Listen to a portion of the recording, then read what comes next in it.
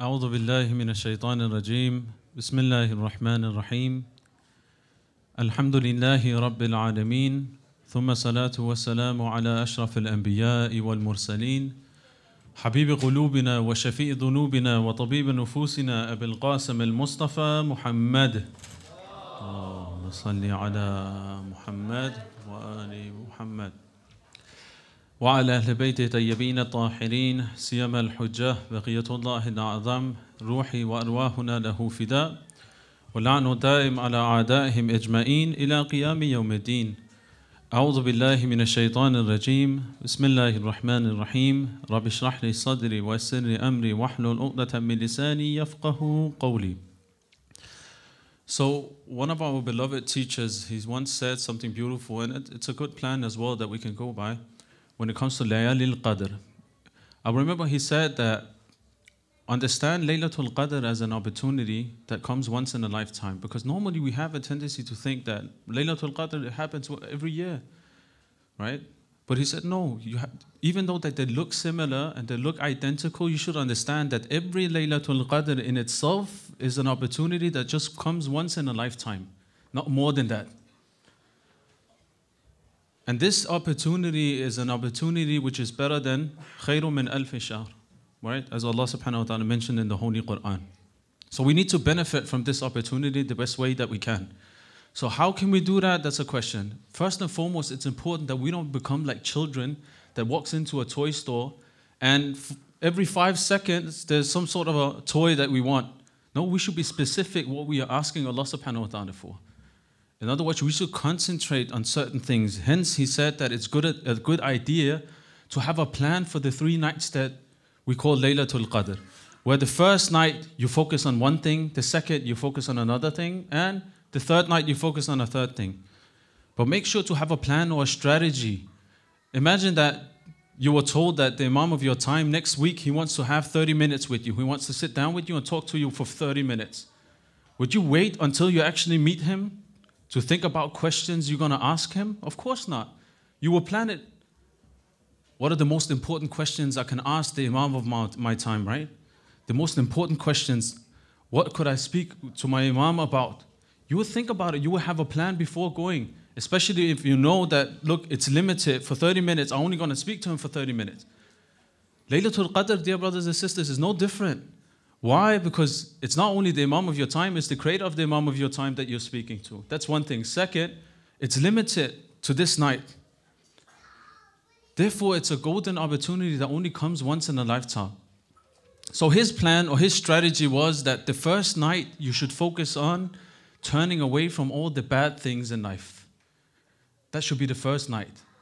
Your main focus or the topic that you should discuss when you discuss the 3 nights, the first topic should be that you turn away from all the bad things, all the sins that we committed that limit ourselves.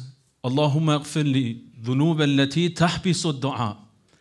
All the sins that imprison all our supplications, so they're not heard or they're not granted, they're not accepted. So we actually on the second night can purify our hearts and embrace all the virtues and make sure that we obtain the different virtues which is mentioned not only in the Quran, but we also find it in the teachings of Ahlul Bayt alayhim wasallam. And the third night, focus on a problem within your society or in your community, something which is related to what we call social problems or social difficulties. Because you have to understand that the grace of Allah subhanahu wa ta'ala sometimes is conditioned to what you think or what you focus on. And we have that a lot in the narrations. Allah subhanahu wa ta'ala wants to see whether you actually understand what you're asking for or not. It's not enough or sufficient that you just ask for something, but you don't understand what you're asking for, what you're speaking about. Hence, once a person, he came to the Prophet sallallahu alaihi wasallam, and the Prophet sallallahu alaihi wasallam, he asked him, what is it that you want? He said, I want you to make a dua, or I have a dua, I want you to make sure that it's accepted from Allah. This person, he said, okay. Or the Prophet he replied, he said, okay, no problem. Tell me what you want, and I'll make sure that it's going to be accepted. This person, he looked at the Prophet, and he thought to himself, let me ask him something which will be the only thing that you could ask for, like the best thing that you can ask for, the most superior desire that a person could have, or a human being could have. So he told the Prophet that I want Allah subhanahu wa ta'ala to give me whatever He gave you. That's it. The Prophet, he said, no, that's not enough. Explain exactly what you mean. Why? Because Allah subhanahu wa ta'ala wants to see whether you actually understand what you are asking for or not. The person says, I thought to myself, whatever blessing that God He could give to a servant, He would give it to His most beloved servant, and that will be you. He said, okay, fine, accept it. He said, I want to be your neighbor in paradise. He said, you're going to be my neighbor in paradise. That's simple. This simple. But understand what you're talking about first and foremost. Listen to this narration, and then you'll understand why it's so important to understand what we are speaking. When we're speaking or asking Allah subhanahu wa ta'ala for something, that we know what we are talking about. The Imam, he says, وَمَا أُوتِيَ مُؤْمِنٌ قَدْتٌ خَيْرُ الدُّنْيَا وَالْآخِرَةِ إِلَّا بِحُسْنِ ظَنِّهِ بِاللَّهِ. If Allah subhanahu wa ta'ala, He gives something good for mu'min, for a believer, in this world or the hereafter, it's only because of his good thoughts about Allah subhanahu wa ta'ala. It's about what's going on here. Do you understand what you are asking for or not? And the opposite.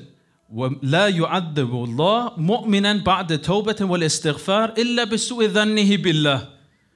Allah subhanahu wa ta'ala does not punish a believer بَعْدَ تَوْبَةٍ, after repentance and after he was forgiven, إِلَّا بِسُوءِ ظَنِّهِ بِاللَّهِ, except if he has bad thoughts about Allah subhanahu wa ta'ala. It goes back to what you think. Do you understand what you're asking for?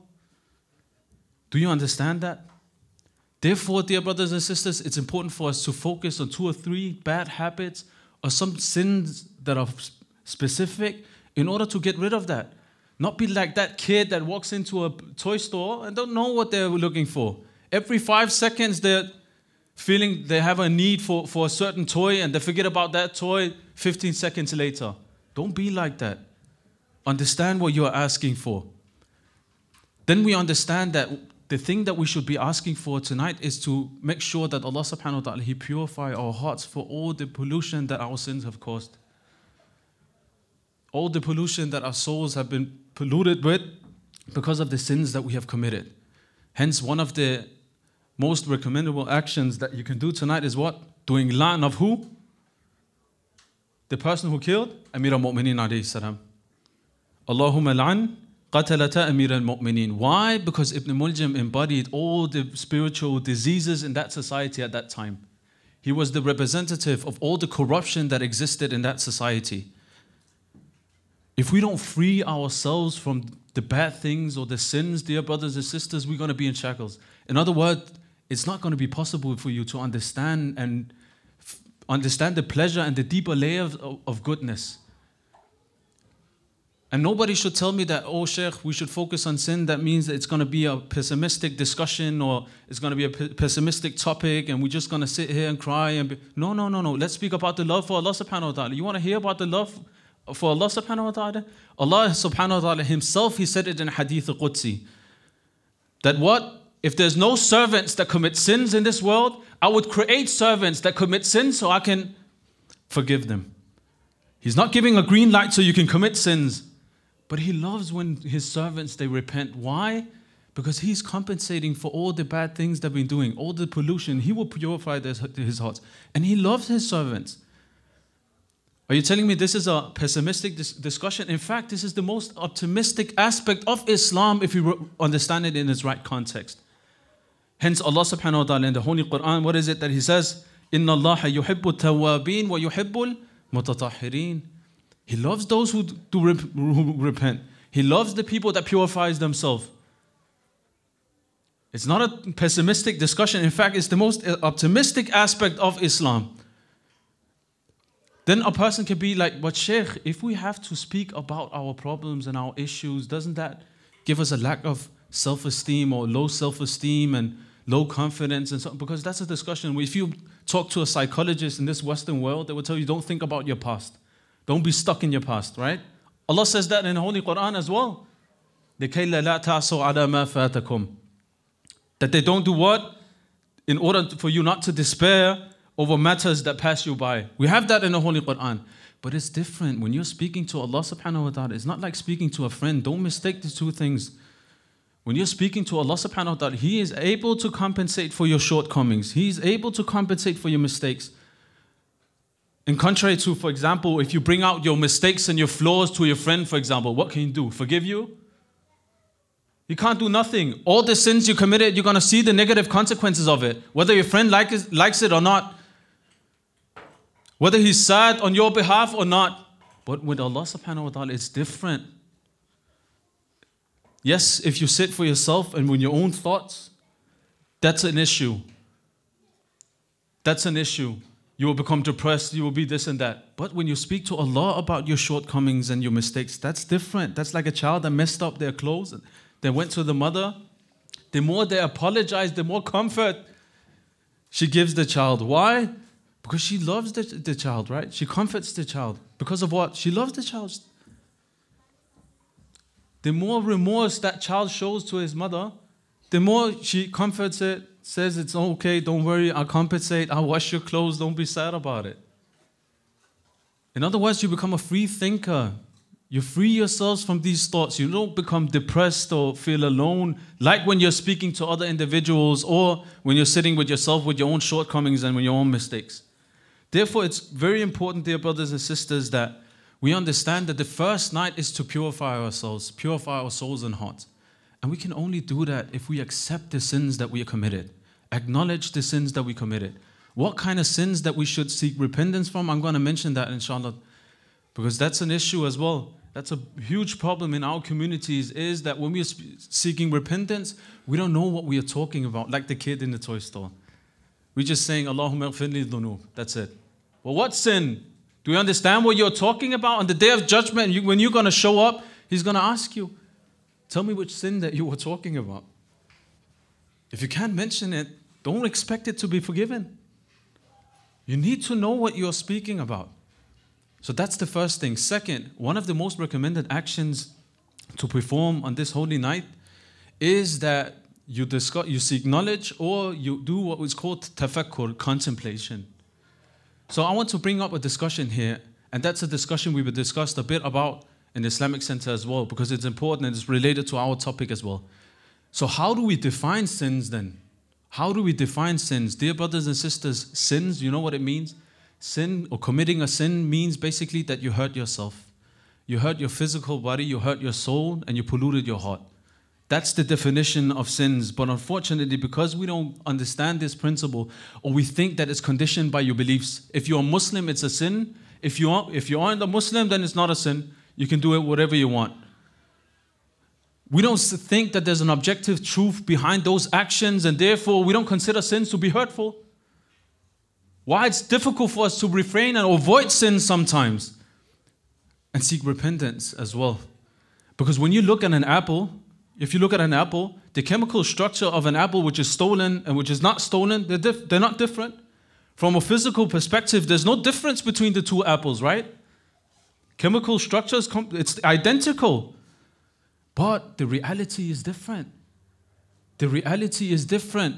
Don't limit yourself to the physical causes or material causes. We have another cause as well, which is the metaphysical causes. And they're part of this reality as well. And we should understand that. Hence, the Prophet ﷺ, when there were two of his companions that backbited another person, he saw the reality and he told them that I see traces of meat in your face. Because the Prophet ﷺ, he saw the reality of that sin. Yes, you might not understand how eating a haram apple which is stolen, might affect you. You don't know, but it does affect you. And the people with hearts that have cultivated their hearts to an extent where they understand the reality behind these actions, they see it. Hence, it was easy for Ahlul Bayt ﷺ to stay away from sins because they saw the reality of sins.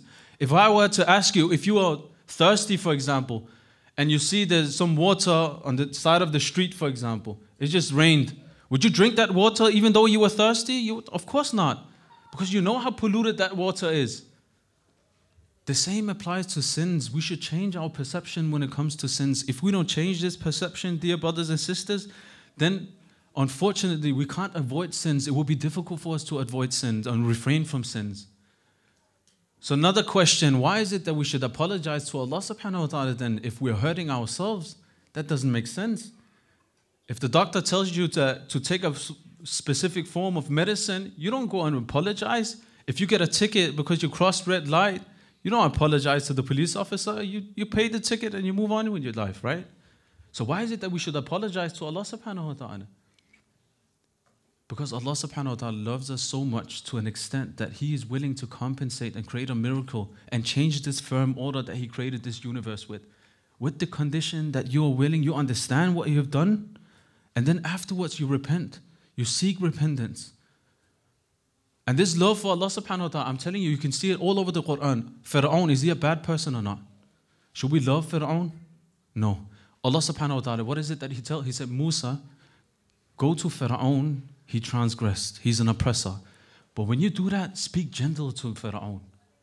لَعَلَّهُ يَتَذَكَّرُ أَوْ يَخْشَى. When you read this verse, you doubt, Allah, are you with Musa or are you with Fir'aun? Right? He said he hurt himself. I want Fir'aun to be guided as well, as much as I want Prophet Musa alayhi salam to be guided. He didn't want guidance, that's his own fault. But we should understand that Allah subhanahu wa ta'ala, He wants to compensate for the sins that we have committed. And sins basically, you know what it is, other than just hurting ourselves? It is to satisfy a need while you're sacrificing other deeper layers of your needs. In other words, you have many desires as a human being. You're an ocean of needs and desires. But you should prioritize. If you don't prioritize, you know what you do? In order to satisfy one superficial need, you sacrifice other deeper needs that you have and you don't satisfy them either. For example, in the holy month of Ramadan, we're supposed to fast, right? Question, eating and drinking, that's a need, right? It's essential in order to survive. But there's another need as well. That's the need for self-control, discipline and taqwa. There's a conflict here.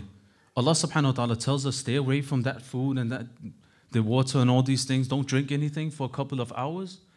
Why? Because you're going to satisfy a need that are deeper than the superficial need of eating and drinking for these couple of hours that you're fasting.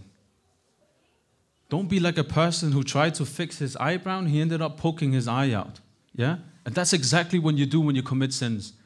Understand, when you're satisfying a need through a sin, there's actually alternative ways to satisfy that need in a way where you're not sacrificing other desires and needs in life.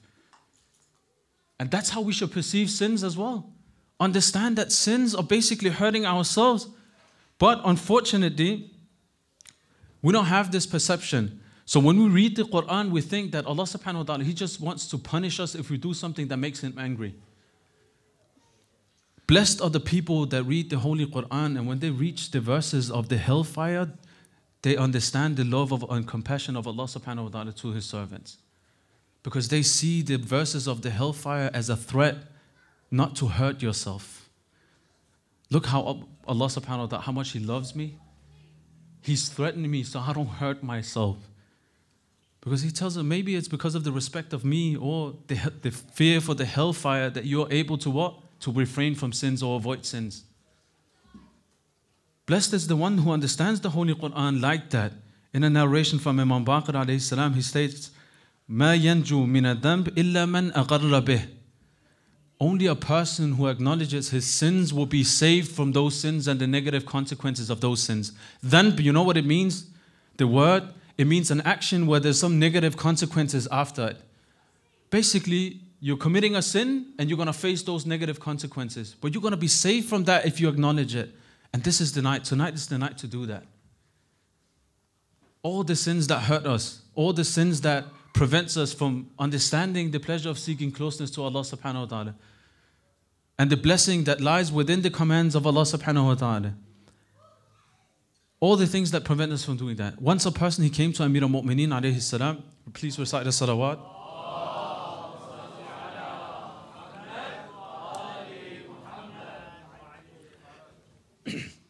He came to Amir al-Mu'mineen alayhi salam, and he's told Amir al-Mu'mineen alayhi salam, I've committed this sin and I want you to perform the hudud. I want you to punish me. So this person committed a sin which basically leads to capital punishment. Amir al-Mu'mineen alayhi salam, he was annoyed. He said, why are you coming to me and telling me about your sins? You should have repented in private. Don't go out in public and tell people about your sins. He said, okay, but now you come and you made it public that you committed this sin. We have to perform the hudud. Amir al-Mu'mineen, he was listening to this person. He started to cry and he went to sujood. Not because he was afraid. Amir al-Mu'mineen was listening to what he was saying. And this person kept telling Allah subhanahu wa ta'ala, look, I've come here to the most blessed individual, to the best of your servants, to be punished, just to purify my heart. So in the hereafter, I'm not going to be held accountable for this action that I did. And he kept telling himself this to an extent where he started crying and shedding tears. Amir al-Mu'mineen was just standing above him and he was listening to this person's words. While he was doing it, Amir al-Mu'mineen, he started to shed tears himself. This is the true meaning of repentance. That you acknowledge the sin, you understand what you're seeking repentance from. This person, he stood up, he said, I'm ready to be punished. Amir al-Mu'mineen, he said, stand up and go, just leave. He said, what is it? He said, all the malaika, they shed tears when you start to repent like that. Let alone Amir al-Mu'mineen. This is the true meaning of seeking repentance. That you understand what you're seeking repentance from. And you understand that you hurt yourself. You don't hurt other individuals. And that's easy to understand. Once there was a person who asked me, he said, Shaykhna, if it's possible for you to, if there was one thing that you'll be able to say that it's not haram anymore, it wouldn't be considered haram anymore, what would it be? I told him, that's a weird question. You know why? Because the definition of sins is that you hurt yourself. That's like asking me, Shaykh, if the 20 types of poison that you can drink from, which one would you drink from? None of them. Why would I drink from a glass of poison? That's stupid, right? When Allah subhanahu wa ta'ala tells us that we hurt ourselves through these sins, there's a reality behind it. And we should believe that, we should understand that so we can acknowledge it and make sure that Allah subhanahu wa ta'ala, He forgives us on this holy night, dear brothers and sisters. Therefore, the one who is consider himself to be the biggest sinner tonight, dear brothers and sisters, he's the winner. The person who wins the competition of Laylatul Qadr is the one who considers himself to be the biggest sinner. Ahlul Bayt alayhi were infallible, but look at Dua Abu Hamza Thumani. Are you telling me, bring one person that can write a dua like Dua Abu Hamza Thumani? How much in depth he saw himself to Allah subhanahu wa ta'ala. That's how you win the competition. To recite those verses and understand what you're seeking repentance from. This is the most beautiful part of Dua Abu Hamza Thumani. That it's an infallible person who's seeking repentance. Look how he's seeking repentance. We should take inspiration from that to understand it. But understand that you hurt yourself, and trust me, our societies will understand. Before 15, 20 years ago, if you spoke about self-control and jihadun nafs in schools, they would laugh at you. They would say individual freedom, go for what you like, your own desires, this, that, right? They would laugh at you. Today, everybody is speaking about discipline. If you want to be famous, speak a bit about discipline on social media, everybody loves you. It will come to an extent where everybody understands when we are talking about sins, it basically means that it's something that hurts you. Once I was in a university, it was in Iran, and I remember this person, it was about discussion about hijab, and I was sitting there, mu'ammam. So this sister, she walks up to me, and she sits right next to me, and she takes off her scarf completely. She's like, I want to sit like that, so what? I was like, well, nothing, I'm not sensitive. I was born and raised in Denmark, I've seen worse than that. So she looked at me, and she was like, so what's the issue of me being like that? I was like, no issue. I have a question. She was like, yeah, let me know. Do you have a boyfriend or a husband? She said, yes, I do. So what? So nothing. I was just asking. Do you like your boyfriend or your husband to be committed to your relationship? She said, yeah, of course I do. So, okay. If you are to choose between two types of women that your husband or your boyfriend could work with in a workplace, would it be a woman who observes modesty and wears proper hijab, or would it be somebody who don't have any modesty, who flirts with your husband or your boyfriend? She said, of course not. I would choose the one who's religious and has observed modesty and so on and so forth. I was like, so you don't want to observe it yourself, but you want others to observe it? I told her, look, in a society where there's no modesty, men are not going to be committed. He has to be one amongst the awliya Allah to be committed to a relationship then. Do you like your boyfriend to be committed? observe modesty in a society. She understood it. And slowly she put back the scarf again. That's simple. That's simple. Hijab, hell is hotter, right? That's what they normally tell people. Of course, if you have a superficial understanding like that and you can't explain why modesty is important in a society, of course they're going to be like, this guy is just dogmatic. He's just talking about not making Allah subhanahu wa ta'ala angry, and we know that God, He's merciful, so He's going to forgive us. They don't understand sins as being hurtful to themselves, to the society. They don't understand it like that.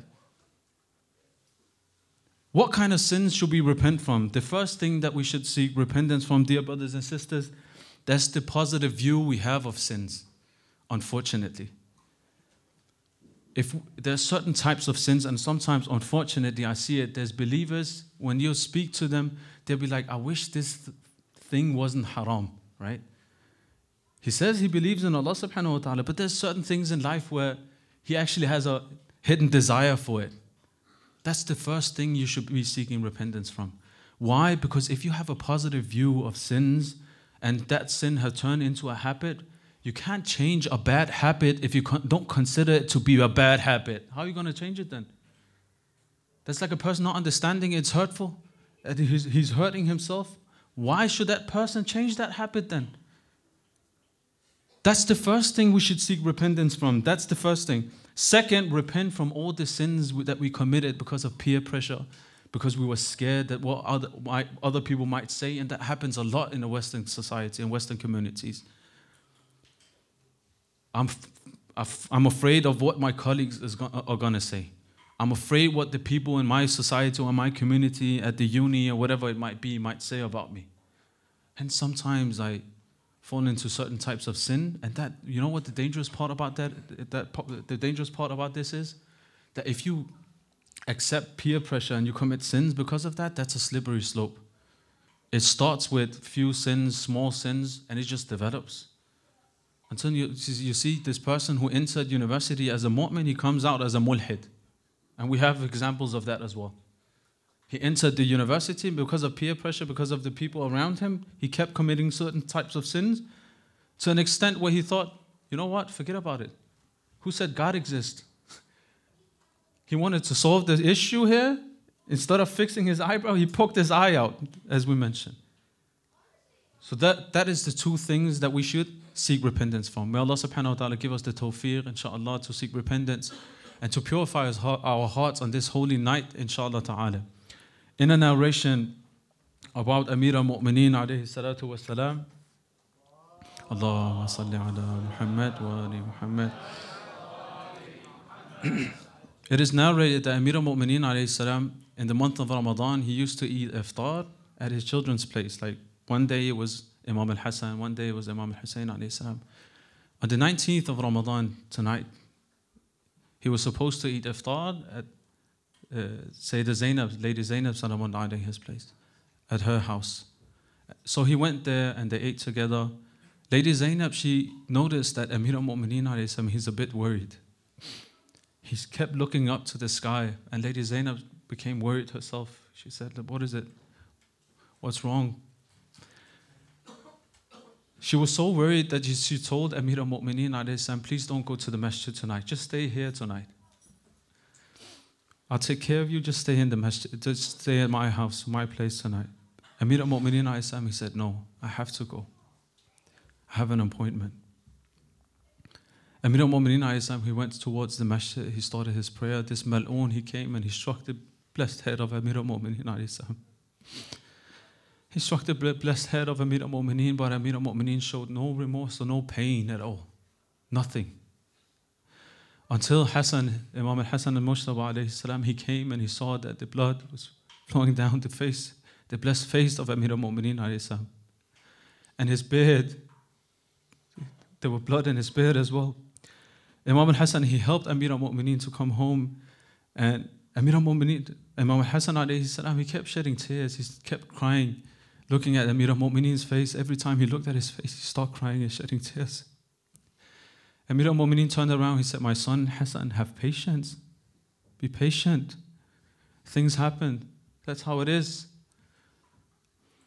Imam al-Hussein alayhi salam, he heard what happened. He rushed to the house of Amir al-Mu'mineen alayhi salam, and he saw Amir al-Mu'mineen alayhi salam lying down. As Imam Hussein alayhi salam saw Amir al-Mu'mineen, he started shedding tears as well. Amir al-Mu'mineen told him the same thing. He said, "My Hussein, be patient, have patience. This happens." But when it came to Lady Zainab, salamullah alayha, he didn't tell her to have patience. As the daughters of Amir al-Mu'mineen alayhi salam, they entered the house and they were sitting right next to Amir al-Mu'mineen. They started crying out loud. Amir al-Mu'mineen, he opened his eyes and he looked at Lady Zainab. He said, "Ya Zainab."